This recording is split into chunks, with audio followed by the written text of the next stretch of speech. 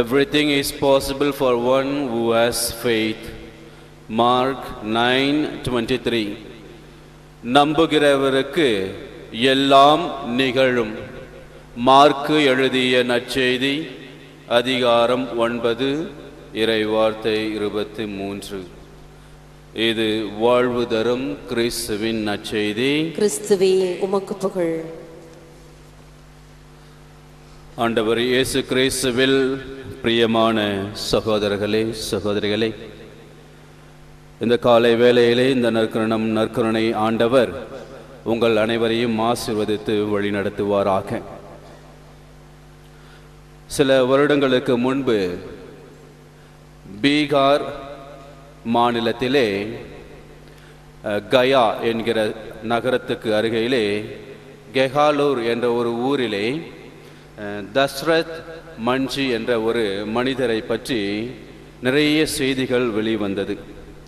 அந்த மனிதர் என்ன அப்படி செய்தார் என்றால், மலையையே குடைந்து ஒரு பாதையை உருவாக்கினார். மவுண்டன் மேன் என்று கூட இவரை செல்லமாக அழைத்தார்கள், மலைகளின் மனிதன் என்று. எதற்காக, எது இவரை ஒரு மலையையே குடைய உந்து தள்ளியது என்றால், தன் மனைவி மீது வைத்திருந்த அளவு கடந்த அன்பு. இரண்டாவதாக பார்த்தால், இவர் மலையையே குடையக்கூடிய ஒரு விசுவாசத்தையும் ஆற்றலையும் தன்னிலே அவர் கொண்டிருந்தார். கிறிஸ்துவில் பிரியமானவர்களே, ஒரு முறை இவருடைய மனைவி இவருக்கு அந்த மலைகளின் வழியாக மதிய உணவு கொண்டு வந்து கொண்டிருக்கும் பொழுது கால் தவறி இடறி விழுகிறார். கால் தவறி இடறி விழும் பொழுது அங்கே அவர் அடிபட்டு, அதன் பிறகு மருத்துவ வசதி இல்லாமல் அந்த ஊரிலேயே அவர் இறந்து விடுகிறார்.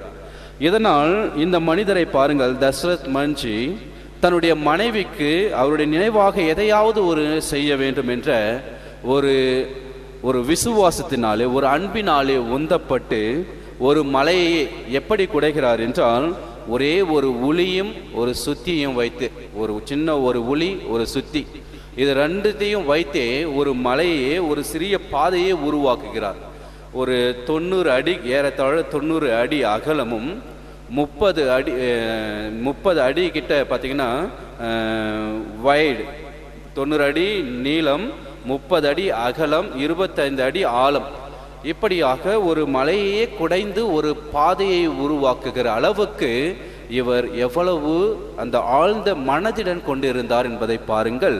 அவருடைய மனைவி மீதும் அவ்வளவு ஒரு நம்பிக்கையை அவர் வைத்திருந்தார், விசுவாச அன்பையை வைத்திருந்தார். கிறிஸ்துவில் பிரியமானவர்களே, இன்றைய நற்செய்தி வாசகத்தை பார்க்கும் பொழுது, everything is possible for one who has faith. விசுவசிக்கிறவனுக்கு எல்லாமே நிகழும். அன்னை மரியாள் வானதூதர் கப்ரியேலை பார்த்து இது எப்படி நிகழும் என்று சொல்லும் பொழுது, கடவுளால் ஆகாதது ஒன்றுமே கிடையாது. கடவுளை விசுவசிப்பவருக்கு எல்லாம் கைகூடும். கடவுளுடைய அன்பிலிருந்து என்னை பிரிப்பது எது என்று ரோமையருக்கு எழுதிய திருமுகத்திலே திருத்தூதர் பவுல் அடிகளார் சொல்லுகிறார்.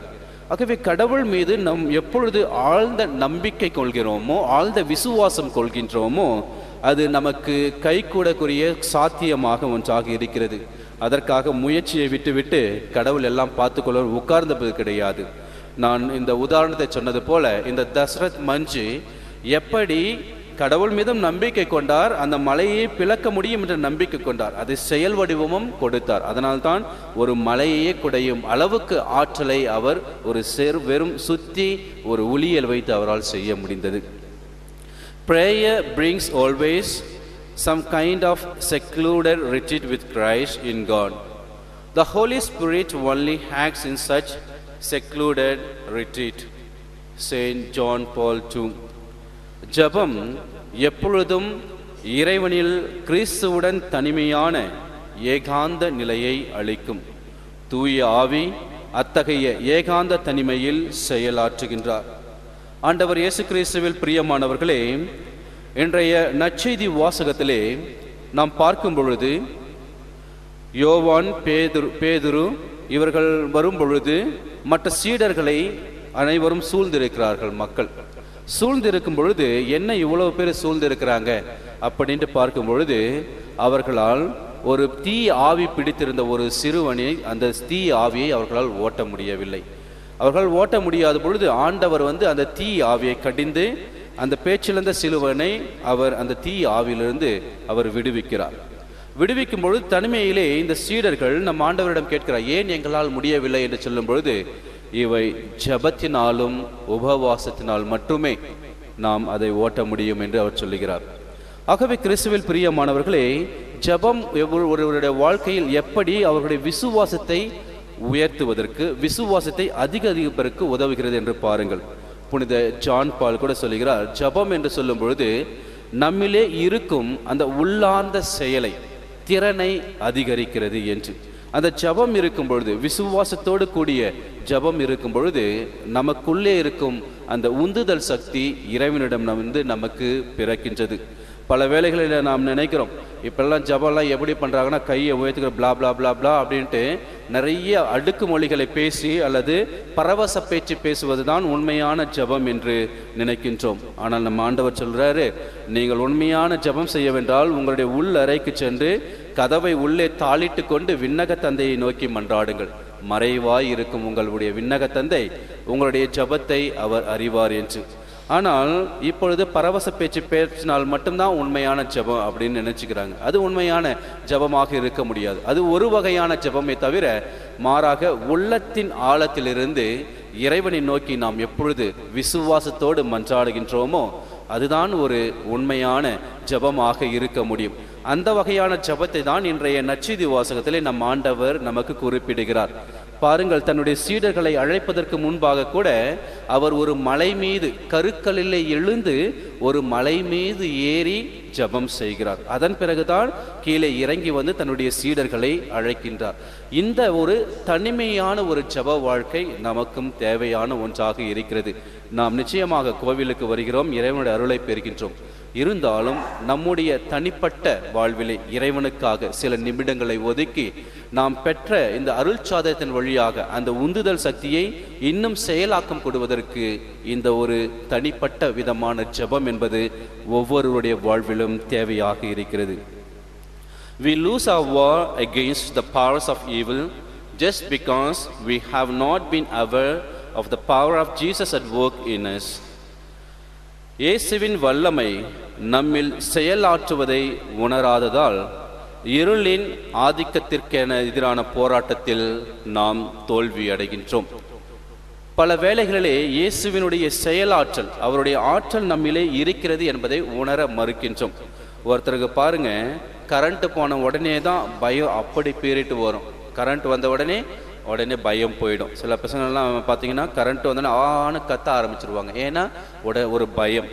ஆனால் அந்த கரண்ட் போன உடனே நம்ம பயப்படணும் அவசியம் கிடையாது. ஆண்டவர் நம்மோடு இருக்கிறாரு, நம்ம ஒளியின் மக்கள் என்று நாம் உணரும் பொழுது அந்த எது போனாலும் சரி அவர் நம்மோடு இருக்கிறார் என்ற உணர்வு நமக்கு வரும். ஆனால் பல வேளைகளிலே அந்த இருளின் மக்களாகவே நாம் வாழ்ந்து விடுகின்றோம்.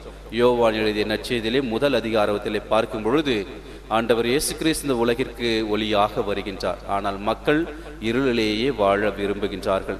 ஆனால் கிறிஸ்துவில் பிரியமானவர்களே, இந்த இருளிலே வாழ்கின்ற மக்களை பாருங்கள், உடனடியாக எந்த ஒரு போராட்டத்திற்கு எதிராக தங்களுடைய அவர்கள் கையளிக்க விட மாட்டார்கள். ஆனால் ஒளியின் மக்கள் என்ன ஆனாலும் சரி இறைவனோடு இணைந்திருப்போம் என்ற ஒரு செயலாற்றல் அவர்களில் இருப்பது நாம் கண்கூடாக பார்க்க முடியும்.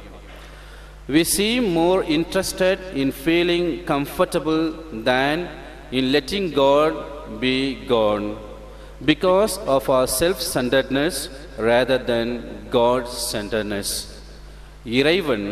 இறைவனுக்காக இருப்பதை விட நம்முடைய செலக்கரியத்திற்கு முன்னுரிமை அளிக்கின்றோம். இறை மையத்தை விட தன்னலம் பெரிதாகின்றது. கிறிஸ்துவில் பிரியமானவர்களே, இறைவன் நம் வாழ்விலே செயலாற்ற நாம் அனுமதி அளிக்க வேண்டும். இறைவன் நம்மிலே செயலாற்ற வேண்டுமென்றால் விசுவாச வாழ்க்கையும் நமக்கு தேவைப்படுகிறது. நம்பிக்கை இன்மை என்பது நிச்சயமாக ஒரு நல்ல ஒரு வாழ்விற்கு அறிகுறியாக இருக்கவே முடியாது. இறைவனுள்ளே நம்பிக்கை வைக்க வேண்டும். ஒரு முறை 2011 ஆண்டிலே பார்க்கும் பொழுது ஜப்பான் நாட்டிலே மிகப்பெரிய ஒரு நிலநடுக்கம் வந்து அதன் தொடர்ச்சியாக பார்த்தீர்கள் என்றால் ஒரு பெரிய சுனாமியும் வந்து உலகத்திலே மிகப்பெரிய சுனாமிகளிலே பார்த்தீர்கள் 1990 எடுக்கப்பட்ட கணக்குகளிலிருந்து பார்த்தீர்கள் என்றால் ஒரு மிகப்பெரிய ஒரு சுனாமி தாக்கியது ஜப்பான் நாட்டை தான். 4வது ஒரு சுனாமி என்று சொல்லுவார்கள். அப்பொழுது தாக்கும் பொழுது பார்த்தீர்கள் மக்கள் எல்லாவற்றையுமே இழந்து விடுகிறார்கள். முக்கியமாக அந்த செண்டா என்ற ஒரு மாகாணத்தில் இருக்கிற மக்கள் எல்லாவற்றையும், தங்களுடைய உடைமைகள், இருந்த வீடு எல்லாவற்றையும் அவர்கள் இழந்து விடுகிறார்கள். அப்பொழுது ஒரு நிருபர், ஒரு பத்திரிகையாளர் ஒரு பேட்டியை எழுதுகிறாரு, ஒரு கட்டுரையை எழுதுகிறார். அந்த கட்டுரையில் பார்த்தீங்கன்னா, எங்களுடைய மக்கள் எல்லாவற்றையுமே நாங்கள் இழந்து விட்டோம், ஆனால் ஒன்றை மட்டும் நாங்கள் இழக்கவில்லை, அதுதான் நம்பிக்கை. மீண்டும் நாங்கள் உயிர் பெற்று எழுவோம், மீண்டும் ஒரு பழைய ஒரு நிலைமைக்கு நாங்கள் வருவோம் என்று அவர் எழுதுகிறார். அந்த வேளையிலே பார்த்தீர்கள் என்றால் அந்த ஜப்பான் மக்கள் கூட மிக அழகாக நேர்த்தியான அவருடைய நடவடிக்கையை நம்மால் பார்க்க முடிந்தது. மக்களுக்கு ஒன்றுமே கிடையாது, இன்றைக்கு என்ன தேவையோ அன்னைக்கு மட்டும் அது மட்டும் தான் போயிட்டு அவங்களும் அந்த கடைகளெல்லாம் வாங்கிட்டு வராங்க. அப்படி பாருங்கள் எவ்வளவு ஒரு நேர்த்தியான வாழ்க்கை அவர்களுக்கு இருக்கிறது என்றால், ஒரு கட்டுக்கோப்பான ஒரு வாழ்க்கை இருக்கிறது என்றால் அது கடவுள் மீது விசுவாசம் கொண்ட ஒரு வாழ்க்கையினால் மட்டுமே வரும். தாறுமாறாக இருக்கிற வாழ்வை பார்த்தீர்கள் என்றால் நிச்சயமாக அவர்களுக்கு கடவுள் மீது விசுவாசமே இருக்காது. ஆகவே கிறிஸ்துவில் பிரியமானவர்களே, இன்றைய நற்செய்தி வாசகம் நமக்கு எடுத்துரைப்பது இந்த விசுவாச வாழ்க்கையை நாம் நாள்தோறும் அதிகரித்து கொண்டே போக வேண்டும். நாள்தோறும் தேய்ந்து கொண்டு பிறை நிலா போல அது தேர்ந்து கொண்டே வருவது கிடையாது. மாறாக நாள்தோறும் அது அதிகரித்து கொண்டே நம்முடைய செயல்பாடுகளின் மூலமாக, நாம் காணும் ஒவ்வொரு நிகழ்வுகளின் மூலமாக இறைவன் நம்மை வழிநடத்தி கொண்டிருக்கிறார் என்பதை நாம் நாள்தோறும் உணர வேண்டும். அப்பொழுதுதான் அந்த விசுவாச வாழ்க்கை என்பது நமக்கு ஒரு வரப்பிரசாதமாக இருக்கும். மன்றாடுவோமாக. Lord, we believe, help our unbelief. Give me confidence and perseverance, especially in prayer, and help me to bring your healing love and truth to those I meet.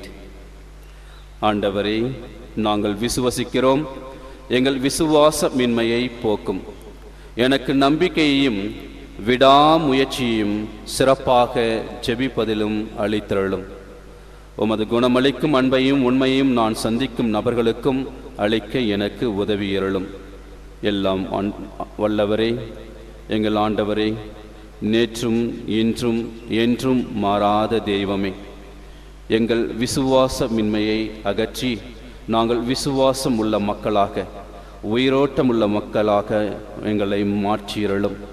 குறிப்பாக யாரெல்லாம் இன்னலில் உழன்று கொண்டிருக்கிறார்களோ, வேதனையை அனுபவித்து கொண்டிருக்கிறார்களோ, அவர்களுடைய வாழ்விலே ஒளியேற்றக்கூடிய வரத்தையும் ஆசீர்வாதத்தையும் தந்தருளும்.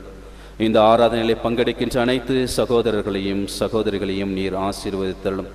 குறிப்பாக நோயால் வரிந்து கொண்டு படுத்த படுக்கையாக இருக்கும் அனைத்து சகோதர சகோதரிகளையும் ஆசீர்வதித்தருளும். அன்பின் நிறைவா, உமது அருளை அவர்களுக்கு பொழிந்து, உமது நற்சுகத்தை அவர்களுக்கு தந்து, அவர்கள் மீண்டும் தங்களுடைய பழைய வாழ்க்கைக்கு திரும்பக்கூடிய வரத்தை அவர்களுக்கு தந்தருளும். கடந்த நேற்று யாரெல்லாம் இருந்தார்களோ அவருடைய ஆன்மாவையும் இவ்காலை வேளை உமது பாதத்திலே சமர்ப்பிக்கின்றோம். அவர்களுக்கு ஆன்ம இலைப்பாற்றியை தந்திடும்படியாக இறைவா உம்மை மன்றாடுகின்றோம். இந்த ஆலயத்தில் வீற்றிருக்கின்ற ஒவ்வொரு சகோதர சகோதரியையும் நீர் ஆசீர்வதித்தருளும். உள்ளத்தில் உள்ள தேவைகளையும் இல்லத்தின் தேவைகளையும் அறிந்து நிறைவேற்றுபவர் நீரே. எங்கள் அனைவரையும் ஆசீர்வதித்து நிலையான நிறைவான வாழ்வில் கிட்டுச் செல்லும் இறைவா. ஆமென். ஆமென். ஆமென்.